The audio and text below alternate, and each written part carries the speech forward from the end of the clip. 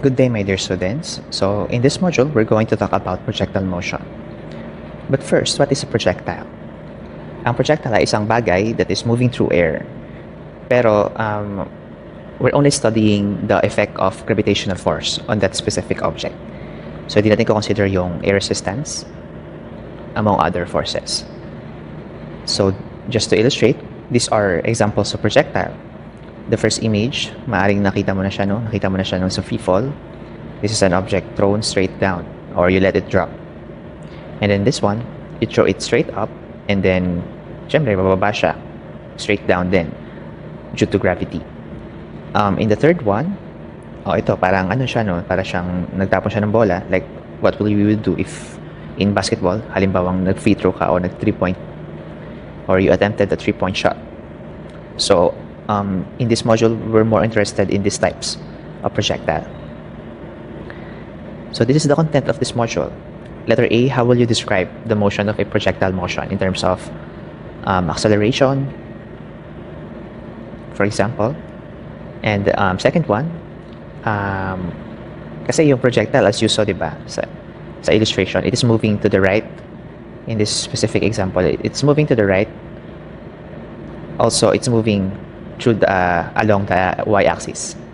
So, diba, it's this one in this part, it's moving to the right, and it's also going up. And then this part, it's moving to the right, and it's also going down. So you will say that a projectile motion is moving into dimension. That's why we have to study both the horizontal and the vertical velocity, and also the horizontal and vertical displacement.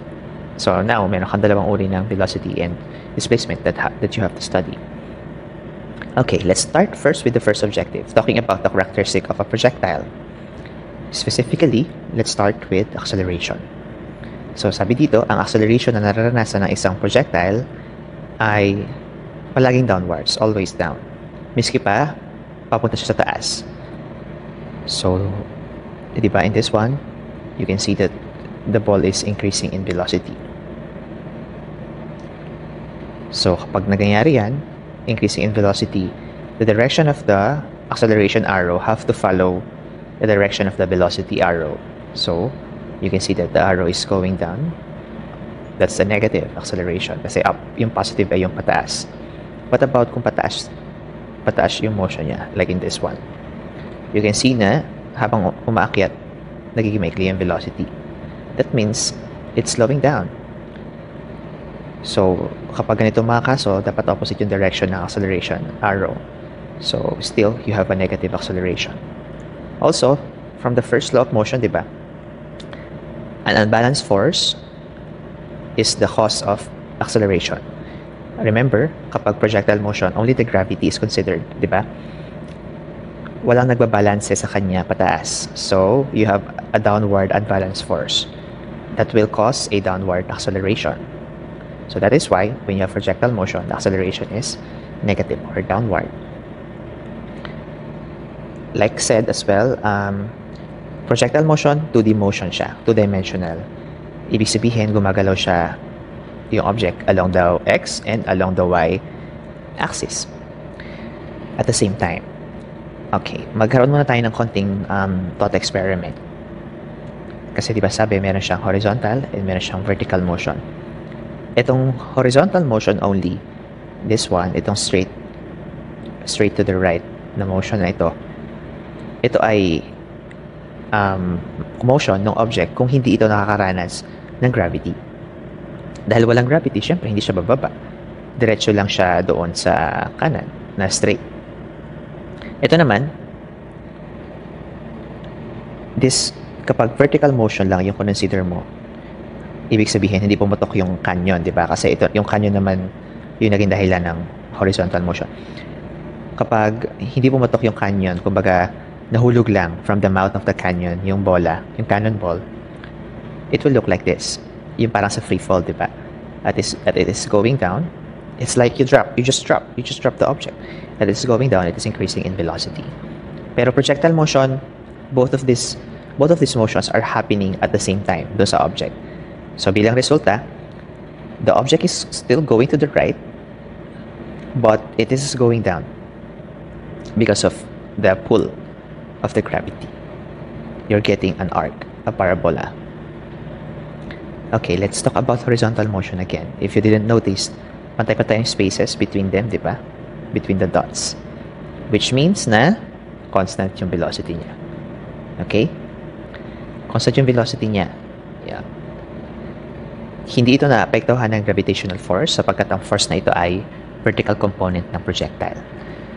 Pag nag-aaral ka ng projectile motion, yung causes ng motion, hindi pwedeng pakialaman ng vertical component yung horizontal component. Okay? So, ang velocity na to, we know na ang velocity na to ay galing sa canyon. Yung canyon, tinulak siya horizontally. Okay? Now, kapag free fall, di ba, meron ka pa rin naman talagang gravity. Pero, don't think na maapektuhan ng gravity yung spaces na to. Yung pagitan ng bawat dots, yung spaces sa pagitan ng bawat dots, hindi siya maapektuhan ng gravity kasi yung gravity, isa siyang vertical force. It's not a horizontal force. Okay? So, a horizontal force will cause horizontal motion. The gravity, since it is a vertical force, will not affect the vertical motion. It will not affect the horizontal motion. It will only affect the vertical motion of the object. Okay, when we say trajectory, that means the path of the motion. Like this line, this is the path of the motion. So like mentioned, it is parabolic, like an arc. Bakit ganon? Dahil nga pinagsama mo yung epekto ng gravity downwards and then the horizontal velocity of the canyon ball. So, pag nag-aaral ka ng physics, sa mga physics class, dalawa lagi yung uri ng projectile na pwede lumabas sa mga problems. It's either horizontally launched. When we say horizontally launched, ganito siya. It's from a surface above, and then, ayun, pinutok mo yun pababa. Parang half arc ang makukuha mo, kalahati ng arco. Pero non-horizontally launched, parang from the ground, tinapon mo siya pataas, siguro enough force para medyo makalayo siya ng konti, magkaroon ng range. This is the range. So that's non-horizontally launched. If you will see, meron siyang angle. Yung velocity mo nung simula may angle dito wala kang angle, horizontal lang. Okay, let's go back to this one, horizontally launched projectile. So actually in this module we're only going to talk about horizontally launched projectile. So hindi natin pag-uusapan yung non-horizontal. So, remember this is always the case for horizontally launched projectile. Ang initial velocity niya ay meron lamang horizontal component. Ang kanyang initial velocity, this one, ay horizontal. Kaya nga siya tinawag na horizontally launched. What I mean to say is, hindi siya papaganito. Diba? Kasi as we learn, diba, we learn from vector na kapag ganyan yung itsura ng iyong vector, ay meron niyang horizontal, saka meron niyang vertical component. In horizontally launched projectile, meron ka lang initial velocity na x, wala kang version sa y. Or wala kang, not version, component sa y. Okay. Pag-aralan natin ng masinsinan yung kanyang horizontal and vertical velocity ng isang projectile. Okay, this is quite a lot, but please relax.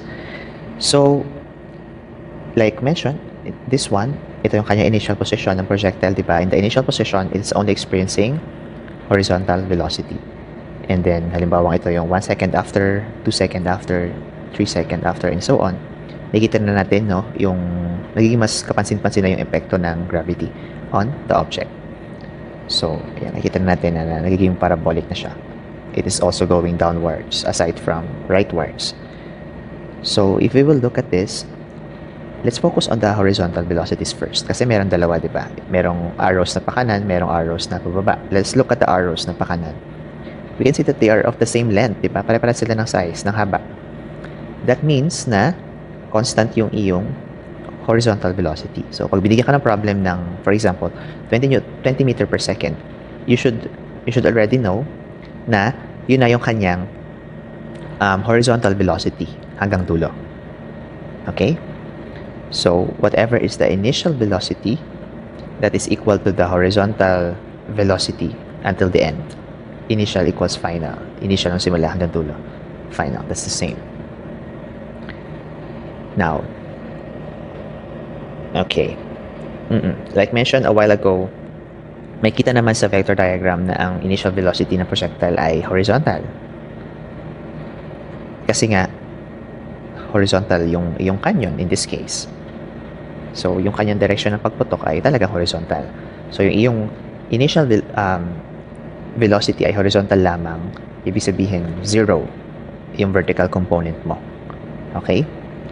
So, yan, makita mo sa equation ito. VIY is equal to 0. Ibig sabihin ng I is initial, Y being the Y component. Okay, let's talk about the VY, the vertical velocities. So, unlike horizontal velocities, nag-iiba-iba to, di ba? Like we studied in free fall, habang bumababa yung isang object, bumibili siya. So, that is reflected here. 1 second after, the velocity is only 9.8 meter per second.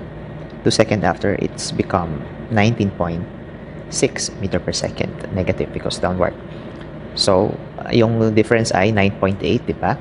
Kasi alam natin na gravitational force, meron siyang acceleration due to gravity na equal sa 9.8 meter per second squared. Ibig sabihin, per second, the velocity is increasing by 9.8.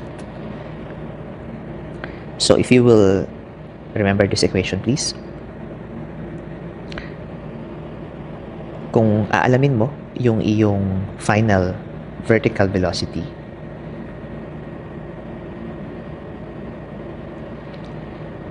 ito ang iyong equation. This is your equation for the final vertical velocity.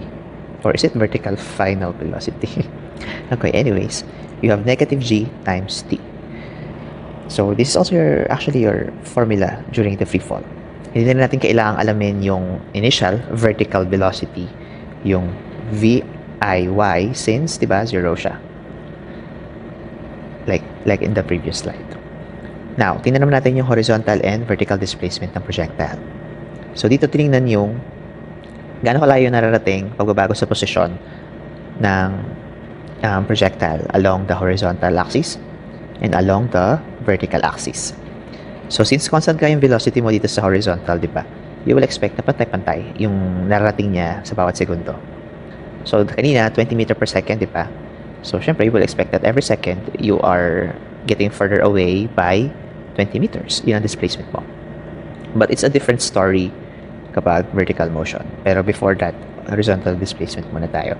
This is your formula for horizontal displacement. X equal to horizontal velocity rather times time. Very simple, di ba? Kasi nga dahil constant to, i-multiply mo lang sa time para malaman mo kung gaano nakalayo yung object, di ba? Meter per second. If you multiply by time, you get the meters because the seconds will cancel out. Okay, let's look at the vertical displacement ng projectile. Habang bumababa, bumibili siya, di ba? So, you will expect na mas malaki yung nakakover niyang distance. This is going down. This is your formula. Y equals 1/2 times negative g times squared. Also your formula during the free fall. So, this should be familiar. Okay.